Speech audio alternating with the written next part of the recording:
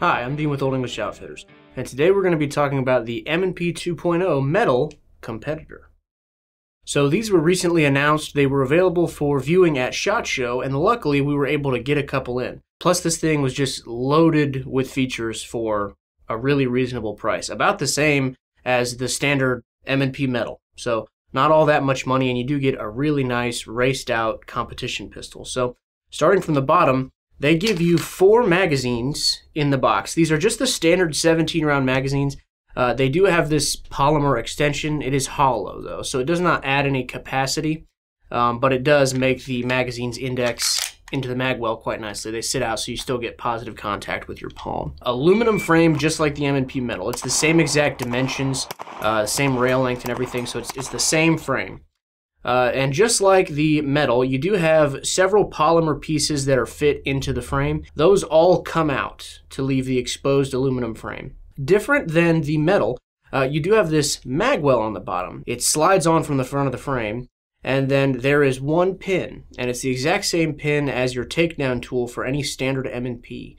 This just slides in sideways, and then you cam it shut, and it locks the mag well in place. It's a very sturdy lockup, and that's a rather long pin. So that mag well is not going anywhere, and there is zero play in the mag well. It's just a very nice fit for this gun. Came with 4 back straps. This is just the medium. I find that works well for me on M&Ps. For some reason, all of our competitors came without the front strap epoxied in. So this is a snap fit piece. On the standard metal, they were epoxied in, so you could not get them out. Whereas this one, you can hear the rattle, is not epoxied in. You can pop it right out. So I am most likely going to have to use some Gorilla Glue or something to get that affixed in place permanently. Not a huge detractor because it doesn't come out while you're shooting, but it does have that annoying rattle. Now this has the M&P 2.0, the new single piece trigger, which it starts out rather gritty. In any of the M&Ps I've used that have this trigger, it starts out very gritty, but after you get a couple hundred rounds through it, really smooths out to where you do have a good amount of take up, but there is no perceivable grit. You can't hear it anymore. The break is very short, it's very crisp, and the reset is just the same. A very short and distinguishable reset. Now the metals all have this screwed in over travel stop, which is great. It doesn't have as much play as a standard M&P. I also have a compact with the same trigger system, and it does have a little bit of over travel. Not much, but a little bit, so this really does fix that. Moving up from there, no thumb safety. The metals are not offered in any thumb safety configurations yet. They're not even cut for it, so sorry to those of you who like that. Not available in the metals. It does have an extended ambidextrous slide stop. It does jut out a little bit from the frame, and I do like that. It's not as gaudy as the Glock extended slide stop. It's very easy to kick up. This really has only been positive for me. I don't find myself kicking it up and locking the slide open middle of a string of fire. But it is very easy to thumb down if you're going to do speed reloads or anything like that. Standard takedown lever for the M&Ps, nothing new there. Now, one thing I am happy about, on the metals, they replaced the roll pins for disassembly with just steel pins. So you don't have to deal with the roll pins and using roll pin punches and potentially ruining them every time you take the gun apart. They're just standard steel pins. So that's a huge improvement over the standard M&Ps just right off of there. Now moving up to the slide, the part of this gun that is very distinctly different from a standard M&P metal. So first things first, this is of course a 5-inch barrel. So you're going to have a little bit better ballistic performance out of the 9mm and a little bit more velocity. The first thing you will notice, or the first thing I noticed, is the different slide serrations that are available on this gun. So this is the first of the new M&Ps that has the different set of serrations, different than those fish scale serrations. Now, I do like those, they do work well, but I find these a lot more aesthetically pleasing, and they do work just as well. Grabbing the skin for press checks, or if you're going to run your slide entirely forward of the ejection port because of a top-mounted red dot. They look great, and they work great too. The sights. This came with a very nice set of fiber optic sights. It's a completely blacked out rear and then a fiber optic front. Now, one thing I did discover after I had this thing for a couple days is this is actually a tritium backed fiber optic. I had it on my coffee table at night, and I was like, what is glowing? And sure enough, it was the front sight. So I did not realize that that is also a night sight as well. A very good addition, similar to how TrueGlow does theirs. It's that dual fuel, or whatever you want to call it, tritium backed, and then the fiber optic. So the fiber optic picks up and amplifies the tritium in low light conditions. Now, this is optic cut. It has the M&P Core optics cut. It comes with a whole bunch of different plates. So you can put pretty much whatever you want on there, aside from, I don't believe there was a 509T plate included there, and there typically isn't on all these optics ready systems. They just don't seem to be putting one out yet. But I went with a Holosun 508 because I had it lying around, that nice RMR footprint, and it looks and shoots very well. I do like the M&P Core mounting system. It's a very simple mounting system. Typically makes every optic direct thread. You're not threading into a plate and threading the plate into the slide.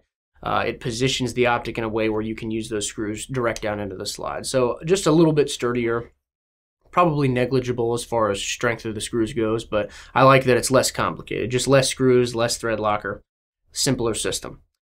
Now forward of there, we do have several lightning cuts done on the slide. Now this is not ported whatsoever. It is just windows through the slide. Now I do think porting would have been a welcome inclusion. In every different competition or performance center M&P they've done, pretty much, the barrel has been ported. And this slide is cut exactly for where the standard M&P porting is, which is a single elongated port on either side of the barrel, typically like 11 o'clock and 1 o'clock.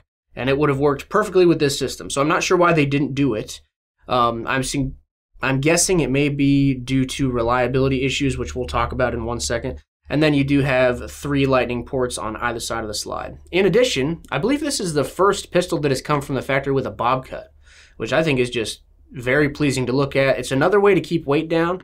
You don't really need all that excess material. So not only they did a bob cut, but it is excellently chamfered and blended into the lines of the slide. So they didn't just take this slide and do it on a belt sander. They actually took time to radius it so that it looks nice and is not a snag point or anything like that. The barrel is a very accurate barrel. I did group it, and I was getting very good groups at about 10 meters, which is typically where I like to zero and group my pistols just to test the accuracy on them, and it was shooting very well.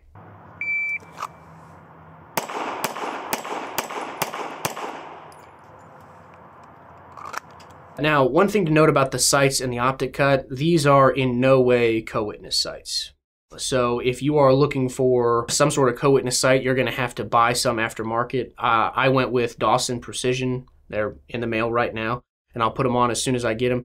Those are some of my favorite sights because they're machined really well, very clear sight picture, and they're really not all that expensive. If you just get the steel or the fiber optic front, they only run you about maybe $60. So they're very affordable and pretty easy to install. Now, reliability. I was having a few different issues. There weren't many. I've probably had a total of 4 malfunctions in 500 rounds that I've put through this gun. And they were all failures to eject, stovepipes, things of that nature. I didn't have any double feeds or failure to feeds or anything like that. It was all things that make me suspect that the slide is not having enough velocity to get back and clear that round out. Probably I'm thinking it's because, number one, this is just an overall heavier slide that has more material. Now, it does keep the weight down. Actually, the whole package without the optic or the light comes in about an ounce less than the standard M&P metal. And a lot of that has to do with the relieving of the metal on the slide there. So the actual weight of the slide is not that different, but there is a lot more barrel here for the slide to touch and therefore a lot more friction. Cerakote, while very durable, is not exactly a slick coating unless you go with the Cerakote Elite. So I'm guessing it's a little bit of a break-in period where you need to wear the inside of the slide to the barrel, and then you're not going to have those problems. Those 4 malfunctions were really concentrated in the first 100 to 200 rounds of my review process. So I'm thinking that the gun's going to break in and it's not going to be a problem. And then the only other thing I had that I discovered later is this had a rather weird ejection pattern. Some would go to 3, some would go straight back at my face. I actually had a couple go forward and to the left side of the gun, which I have never ever seen a pistol do in my entire life.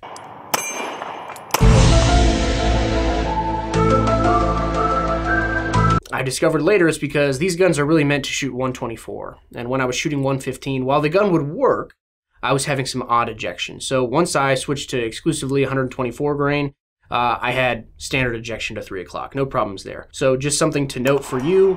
It will work with 115 and things like that, but you may have to use 124 if you want standard ejection, if you're particular like that. Overall, I really like this gun.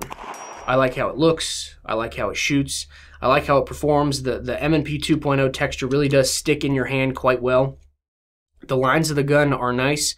Recoil impulse is very nice. 5-inch guns typically are. They like to sit flat and shoot straight. So a very nice gun. This would be an awesome competition pistol. And it's just an awesome M&P period. The nice thing about the M&Ps, something that most people don't really say, is the 2.0s, the newer ones, they do have slider interchangeability. So I can put my compact slide on here, and while it does sit very close to the front of the frame, it does not sit behind the front, and it does function. It does cycle. I've put probably 20 rounds through it with the compact slide on it just to try it. So if you have multiple M&Ps, you can swap the slides back and forth with no reliability issues. Smith Wesson, I don't believe, really recommends that, but like I said, this is my personal gun. I like the looks of it, and I wanted to try it, and I will be keeping this one because it is a great shooter. And for not a lot of money, this is pretty much everything you'd want to do to have a competition pistol. This is an awesome offering. If you're looking for a nice competition pistol, sub $1,000 from a good, reliable name, American-made company like Smith Wesson, the M&P 2.0 Metal Competitor would be the gun for you. Guys, thank you so much for watching. If you like what you saw, please like this video, leave a comment, and subscribe to our channel. In addition, give us a follow on Instagram at OE Outfitters. Thank you so much for watching, and we'll see you next time.